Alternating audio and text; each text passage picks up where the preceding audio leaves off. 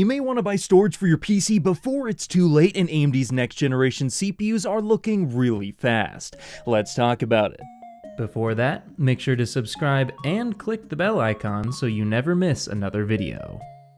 Alright, so some new information was just leaked out about the Ryzen 6000 and 7000 series processors, and this information comes from the YouTuber Red Gaming Tech, and according to his sources, first starting off with the Ryzen 6000 series processors, apparently these CPUs will be based off of the Zen 3 Plus microarchitecture, and it'll be based off of a 6nm node from TSMC, so there will be some improvements going from the current 7nm node to this new and improved 6nm node, though I think it's just kind of a small improvement over the 7nm, so of course that's going to lead to possibly, higher clock speeds as well as possibly a slight increase in the IPC. But according to Red Gaming Tech, you're probably not going to be looking at a huge improvement over the current Ryzen 5000 Zen 3 processors. And honestly, it looks like, at least according to him, you're going to be seeing probably a maximum of about a 12% increase over the Ryzen 5000 series processors. Though, on average, you're probably going to be looking at a much lower improvement, probably somewhere between like 6 and 9%, or at least that's kind of what I gathered from his video. But what's more exciting than these Ryzen 6000 series processors,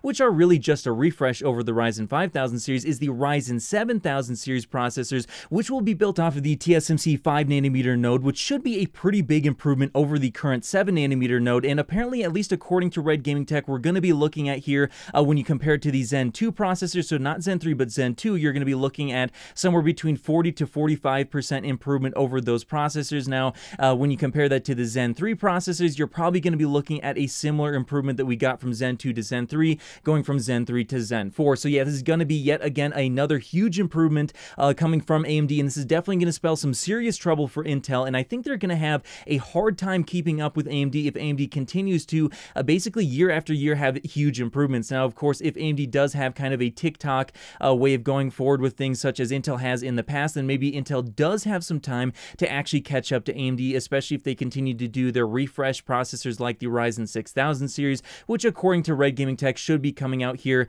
pretty soon, maybe end of this year, maybe early next year. But yeah, if they continue to do that, maybe Intel can catch up. But if AMD continues to have these 20 to 25% improvements every single generation, it's definitely going to be very difficult for Intel to catch up. But now let's go ahead and talk about that next story, because if you thought that the GPU shortages were bad, well, apparently things are about to get worse, as apparently not only are we going to be facing GPU shortages going forward here, although things do seem to be getting a little bit better on that front, but on top of that, we're apparently going to be facing what appears to be a hard drive shortage pretty soon here as well. Now, this information does come from the website wccftech.com, and I will have links to all my sources in the description below as always. But according to WCCF Tech, they said, quote, hard drives and SSDs may be the next components to face a shortage. According to the latest HKEPC report, an emerging cryptocurrency Chia is mined with storage space, and miners in China are buying up hard drives and SSDs at an alarming rate. So yeah, it looks like the way this new cryptocurrency Chia is going to work is that the more hard drive space that you have and the more reliable that space is, the more potentially profitable it could end up being for you. At least I believe that's the way it's going to work. I'm not really into the whole mining space,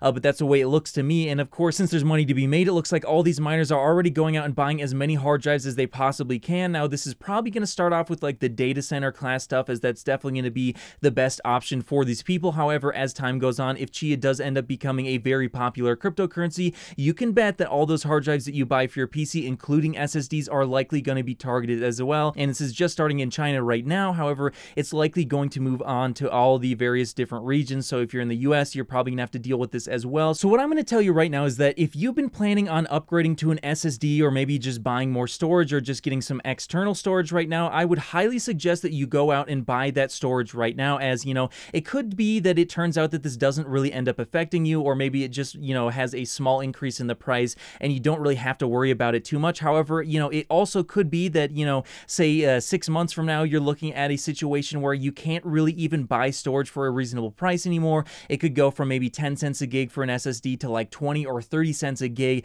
considering if you take a look at how things have been trending for graphics cards. I mean, graphics cards are like 2-3 times more expensive than they originally were. Now, of course, graphics cards have a whole bunch of other situations affecting them as well. There's just component shortages in general, as well as there's just huge demand for graphics cards. So I don't think it'll be as bad on the storage side. However, However, there are just going to be a lot more people looking for storage since they're into PC gaming.